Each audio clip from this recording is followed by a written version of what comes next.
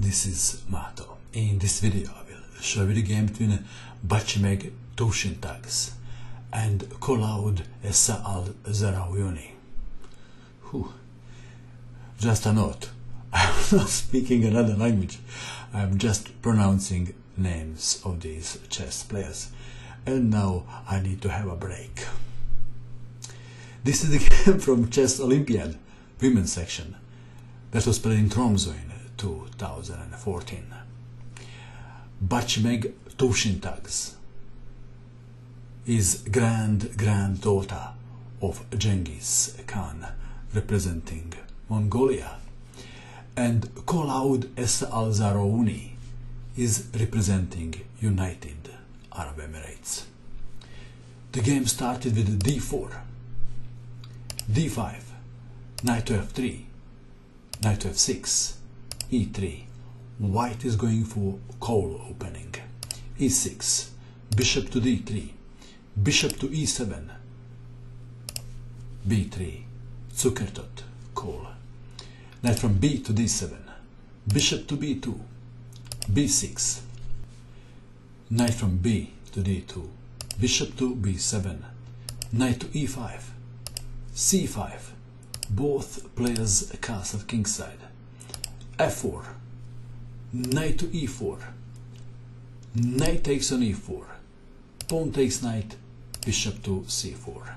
Now knight takes on e5, and of course white recaptured with f-pawn, rook to c8, queen to e2, bishop to d5, bishop to a6 attacking the rook, rook to c7, rook from a to d1. Is it equal? What do you think? The question is, which side will manage to improve the position in next couple of moves? Queen to a8, c4, bishop to c6.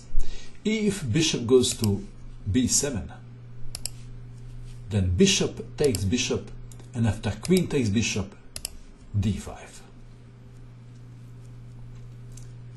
So we have bishop to c6, queen to g4. Note that white queen and white dark square bishop are connecting on g7. All that white has to do is to sneeze and to remove those two pawns on d and e file. Black to move. In a very uncomfortable position, we have a bad move, bishop to d7. Why is this a bad move? White to move. What would you do? If you wish, you can pause the video and you can try to find the best move for white. What did you find?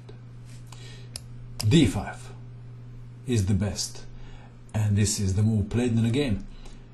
Better than bishop to d7 was rook to d8, fighting for the d file.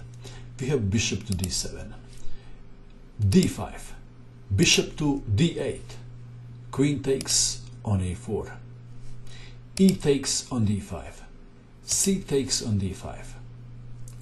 White dominates the center. b5, white to move. What would you do?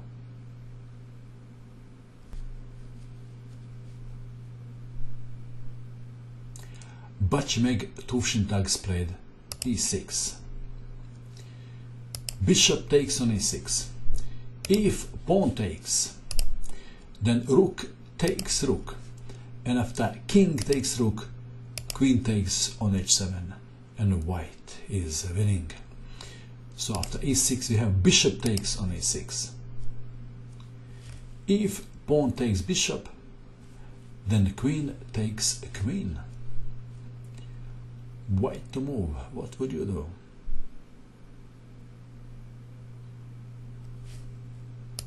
Queen to e5, threatening queen takes pawn on g7 checkmate. Bishop to f6. white to move.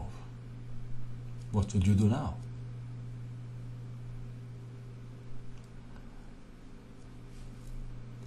Batchimeg Tuvshintugs captured the bishop with rook. Queen to d8. If pawn takes rook, then queen takes on f6, and how to prevent checkmate on g7. After, say, c4, queen to g7, checkmate. So we have queen to d8. It is a white move. White played a move and black resigned. White played a rook to f3. Black resigned. In view of this consideration, f6, then queen takes bishop check, and after, say, king to h8, bishop takes pawn, and white has a huge material advantage. What do you think of this game? What do you think of this opening, a call opening, Zuckertut variation? Interesting opening, isn't it? And that is all. I hope that you enjoyed watching this video. I wish you good luck with your king hunt, and bye for now.